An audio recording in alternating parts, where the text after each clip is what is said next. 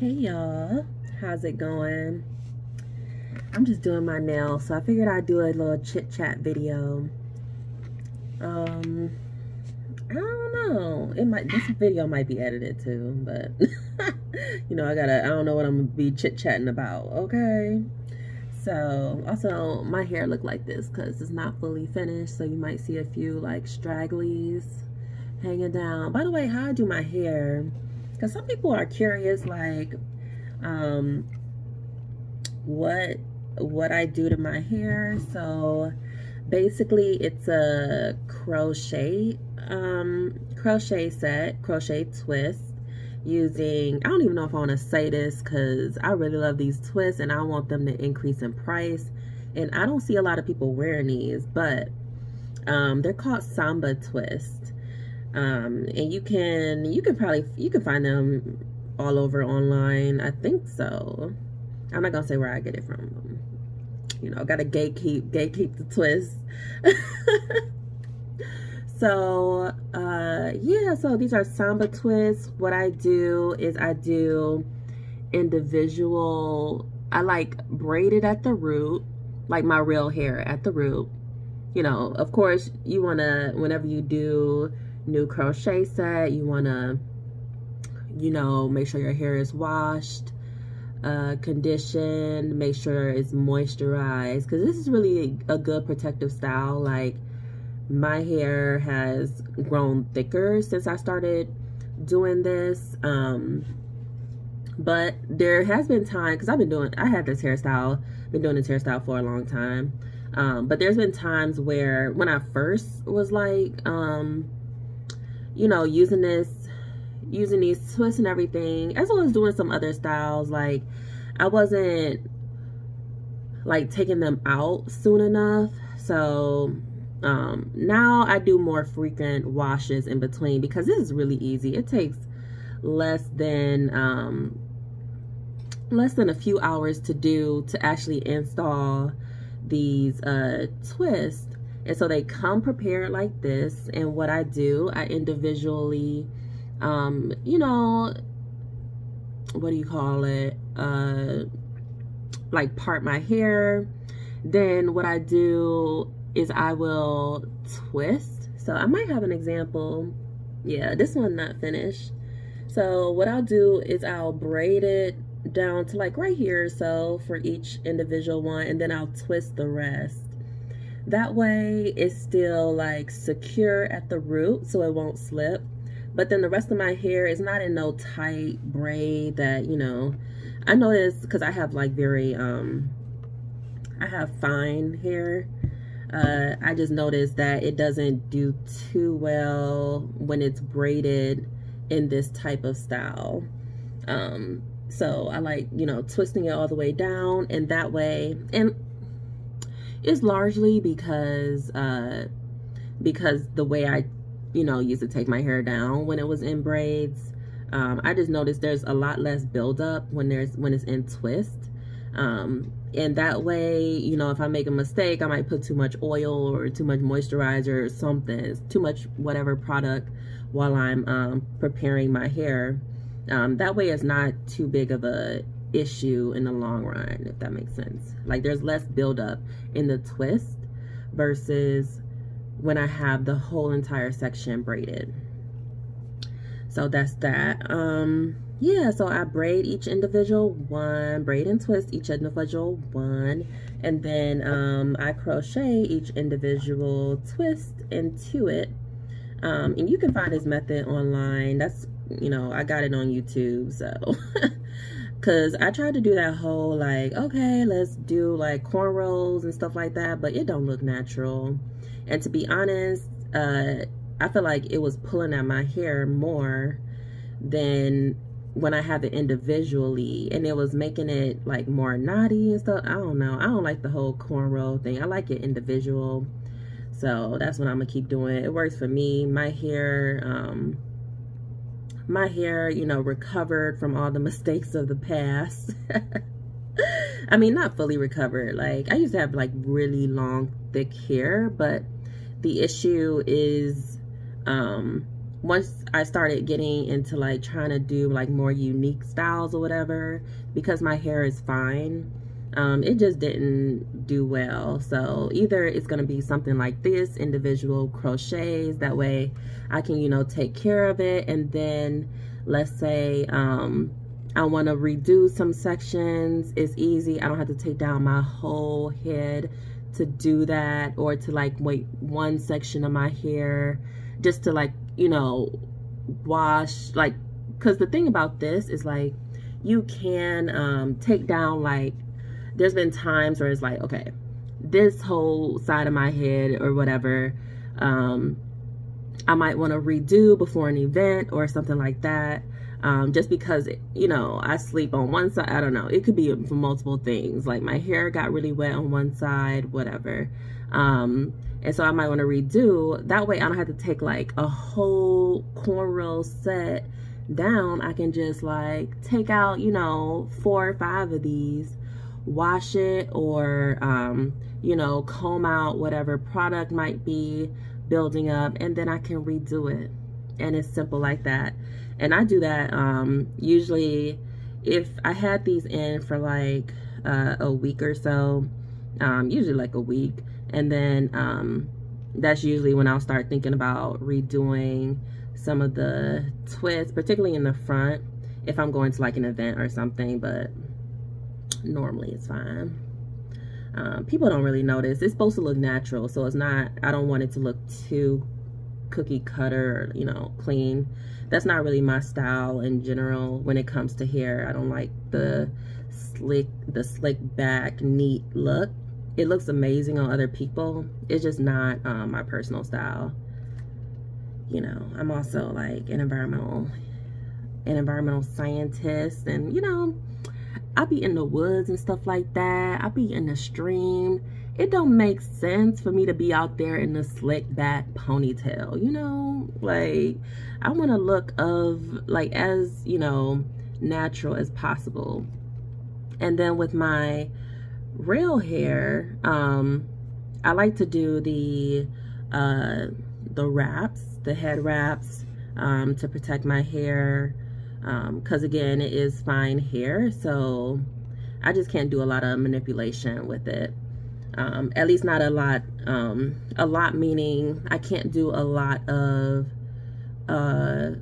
styles that would require a lot of product and manipulation. Like, my scalp can't take it. I'm very irritated. So even these twists, like I mean, technically you should be cleaning your twist or your hair, like any synthetic, or in my opinion, any human hair that you purchase online, definitely want to clean it before you use it. But some people don't, and they're completely fine with that.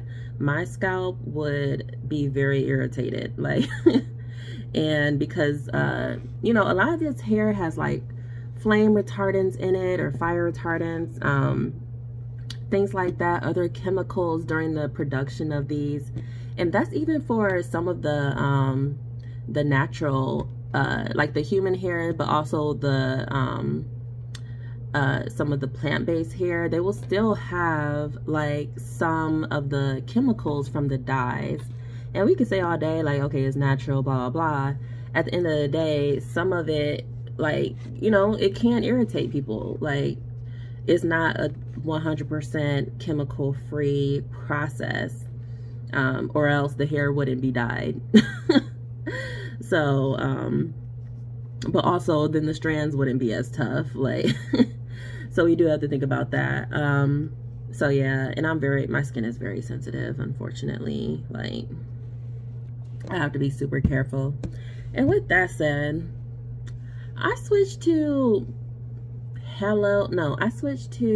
Tom's fluoride-free, toothpaste. I do not like it.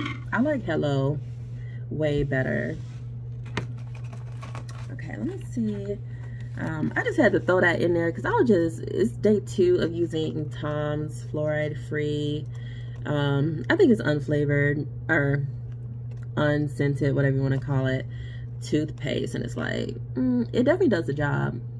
I have a green light on, so my teeth, it's not gonna show for sure, but it does the job. Like, but I'm just saying, it doesn't have any to it. Like, I like the whole minty fresh, but also like it's just very baking soda-y type for the unflavored.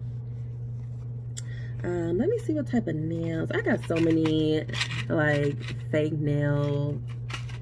Like, I got this kind, I got this kind, I got this kind. I don't know why. Luckily, I got some nail glue in bulk from like years ago. I got these little Christmas nail things. Okay. That's so cute. I got these last year, and yeah, they're very cute, but I don't think I have enough for a full set, and it's not Christmas yet, so I might save these for Christmas.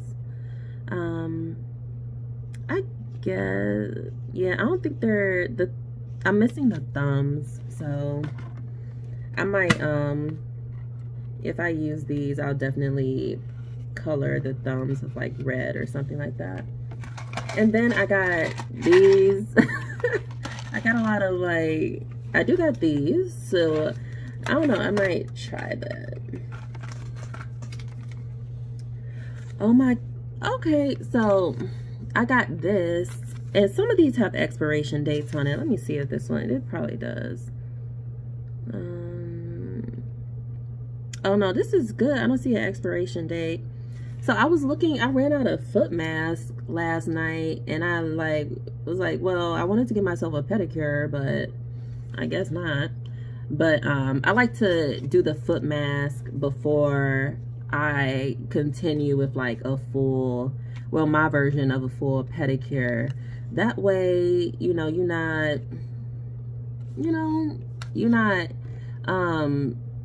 you getting all the stuff that's not supposed to be there off your foot as soon as possible. So I mean, not as soon as, you know what I mean, like you're getting all the stuff off. That way when you do the pedicure, it's less work. I feel like these are like way more way better. So, well, hold on, let me double check this, because I don't think this is the foot peel. Let me see. Clean feet and put on socks. Leave. Prepare nails. Apply color. Oh, this is just a collagen treatment. I thought this was the foot peel. Massage. Yeah, this is just a collagen thing. I'm gonna still use it though, but I might get the feet peel or the foot peels, and then use this, because I think this would be a really good thing for this type of stuff, as well as, you know, the nails and just little things here and there. I do like to go to stores like TJ Maxx,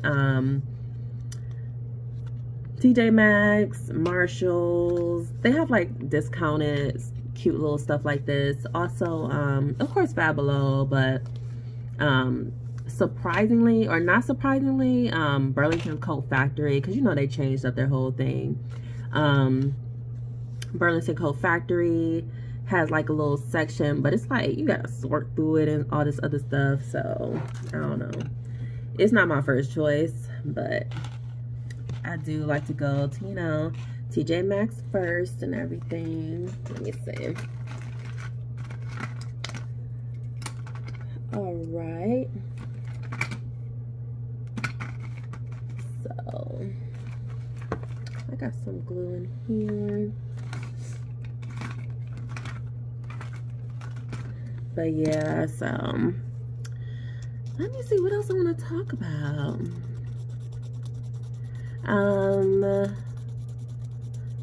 So I will be doing very soon, another DJ mix. What else? I know it's been a while since I did a DJ mix, but I definitely been thinking about it. Like, I've been like slowly but surely like updating the mix and everything, like the song selection, where I want to transition the songs. Oh my god, my glasses were probably crooked this whole time. Yeah. So like where I want to transition the songs, and you know, sometimes you're just finding the right songs for the theme that you're going for.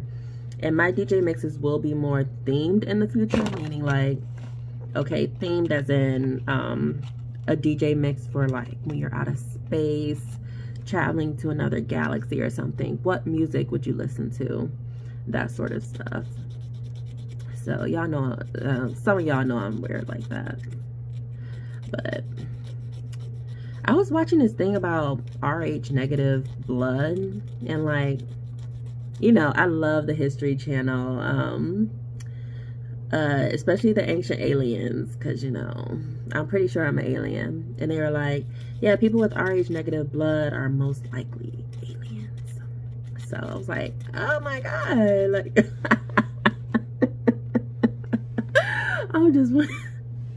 I kind of knew that. I've been researching RH negative blood for a while, so but I love like stumbling upon a Ancient Aliens clip on YouTube, and them saying that something that relates to me is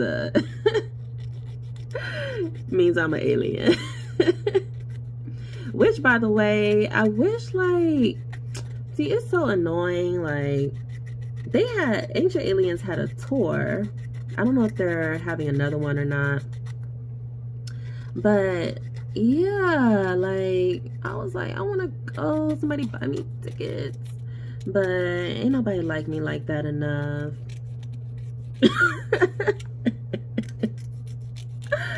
Like, dang. Some people, like, it's kind of interesting. Like, I feel like most people, you know, they want a gift from like their man or something, and they're like,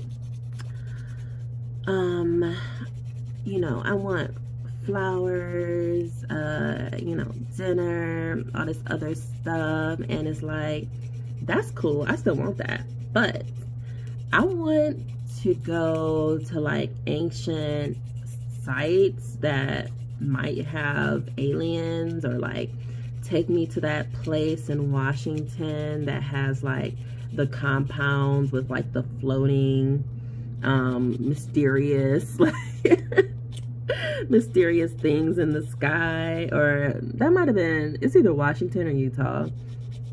It has like these random floating objects. Take me to like some alien spaceship viewing site, like in the mountains in the middle of nowhere, so I can just sit outside and stare at the sky and hope I see something. Or, you know, take me to Egypt and get me in contact with somebody that can, you know, help me study the pyramids to see how advanced they were. Like, not advanced in the way that we think, but like advanced. Like, are we living in a cyclical world, meaning that the ancient Egyptians had everything that we had right now and more, of course, because they were more advanced. And then, yeah, take me to like meet somebody who can help me study these type of things, like like that type of stuff. That is what I want as a gift, not, you know, a purse or something. Granted, I think what I want is probably a little bit more expensive, but you know. So yeah, I think, let me see what these are looking like. I also got some other nails. I got them in Where did I get them? I got them in Toronto at like the dollar store. Wait, no, I got them in Brooklyn in the dollar store, and like they didn't even come with glue in it, and I was like, I didn't bring glue with me. But you know, I was too lazy to go back and get some glue. But also, I don't like to enable like bad, at least not intentionally, because in that moment I kind of am. But I don't like to intentionally enable decisions by companies to produce things that they know you would have to buy something else in order to actually use the product. So I was like, nah, I know I got glue at home. I'm gonna just wait till I get home. Ooh, these are cute. They're like, they're clear, but let me see. I don't know what I want to do with these. I mean, I guess I could do like a cute little, you know, thin coat or whatever. I don't think these are a line of cuticle. I don't know. I think I might go for just the basic white nails, because the thing is, like, for me in particular, because I work in the lab and stuff like that, my nails be getting dirty, and these are just too clear for me.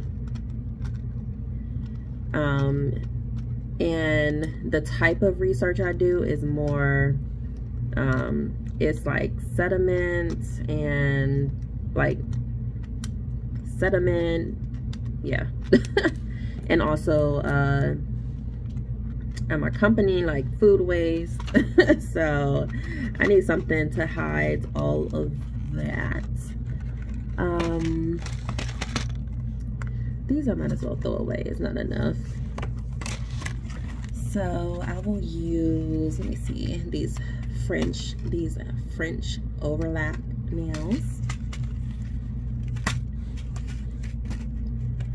I always like to read the instructions, even though I pretty much know what to do. All right, I just gotta read the instructions. This is annoying. So yeah, another thing, I'll probably do an updated tarot reading also. I love doing tarot readings. I don't like it enough to like have it consume or like waste my energy, but you know, every once in a while I like to do a tarot reading. So I'm gonna do that.